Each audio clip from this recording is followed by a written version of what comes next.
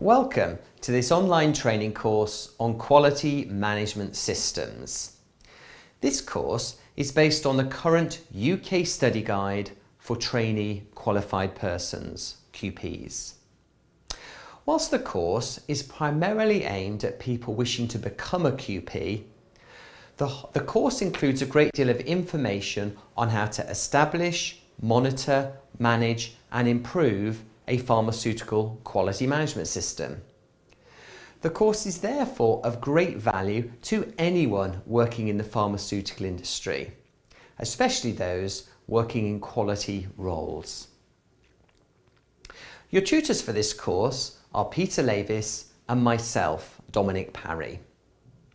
Peter has a great deal of experience of quality management thinking outside of the pharmaceutical industry, whereas I have a great deal of quality management experience from within the pharmaceutical industry. We also have the help of Ron Orme, our online training specialist. You will hear from Peter later, and you may deal with Ron with regard to technical aspects of the online learning platform. Some of the chapters in the module are presented to you like this, in a filmed presentation format. Other chapters are narrated presentations, and some involve you clicking on documents and reading the text for yourselves. We have tried to make the course as interactive as we can through an online format. At both the start and the end of each chapter, you can download copies of the slides to either save, print, or both. These are your course notes. The course notes contain the slides as well as the tutor's comments. Most people print the course notes and make their own notes as they go through each presentation, but this is up to you. Additional documents will also be provided as we go through. It is important that you keep either a printed or saved version of these course notes, as you will need them to refer back to in the years ahead, especially if you have a Viva assessment as part of the QP application process. All materials are copyright protected.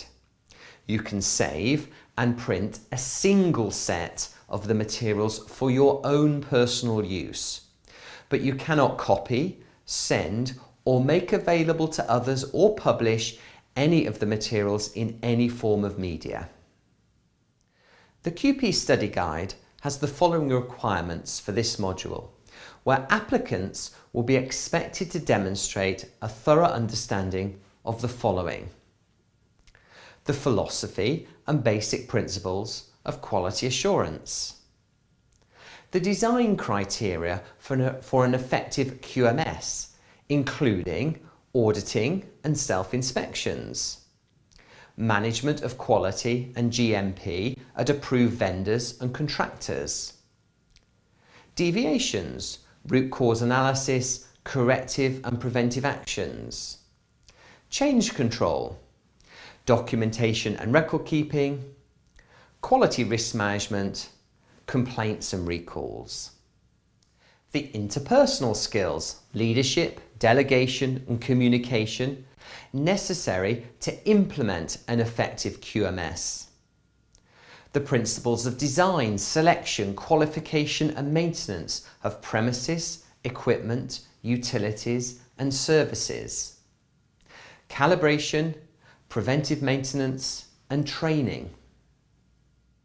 The principles of purchasing and supplier certification, including knowledge of supply chains and material control, including the roles of brokers, distributors and repackers. Prevention of counterfeiting and illegal activities. Processes to support and verify the supply chain pedigree. Monitoring and control of both product and raw material transport and distribution processes. Production planning, scheduling and inventory control. Product quality reviews. We will also cover the interface between QA and the planning, production, quality control, purchasing, pharmaceutical development, regulatory affairs, medical, pharmacovigilance and marketing departments. Also, we'll include the skills and competence needed to provide effective, good pharmaceutical manufacturing practice training. We'll cover organisational structures and reporting relationships, as well as technical agreements and auditing in contract giving and acceptance.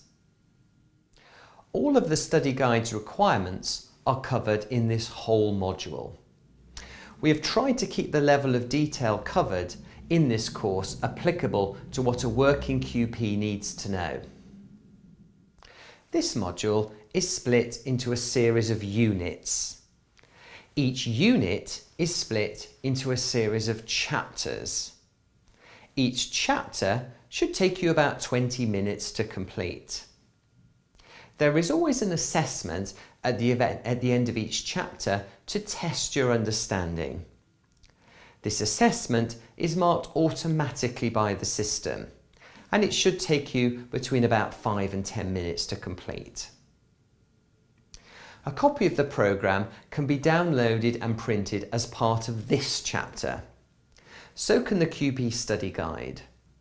These are found in the attachment section. There are also 2 tutor-marked assessments, one halfway through the module and another at the end. These require longer answers, a paragraph or 2, and are sent off and marked by the course tutors with feedback provided to you. The whole course has around 40 chapters, so along with the assessments just mentioned, it should take you about 24 hours to complete in total.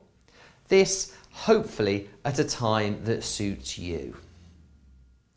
There are a total of 9 units in this course. In Unit 1, we will cover the evolution of quality management systems. Here we will explain how the notion of quality and quality management system, QMS, thinking has evolved over time.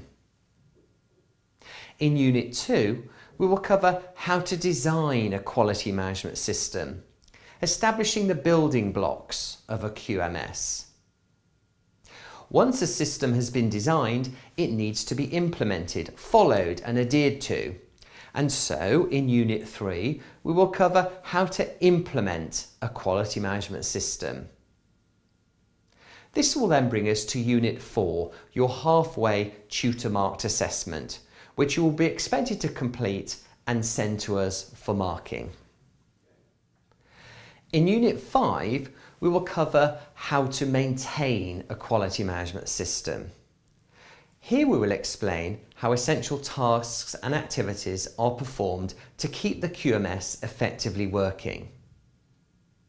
It is no good having a system if you're not prepared to see how it is working, and so in Unit 6, we will cover how to evaluate a quality management system. More and more, there is a need for any system to drive improvements, and so in Unit 7, we will cover how to improve a quality management system. Then there is a short Unit 8 entitled Miscellaneous, which contains some additional course materials such as typical QP Viva questions and situations. This then brings us to the final unit, Unit 9, your final tutor-marked assessment, which again you'll be expected to complete and send to us for marking. On successful completion of all parts of the course, you have passed and we will issue you with a certificate. Now that is it for now. We hope you know what to expect and wish you an educational insight into pharmaceutical quality management systems.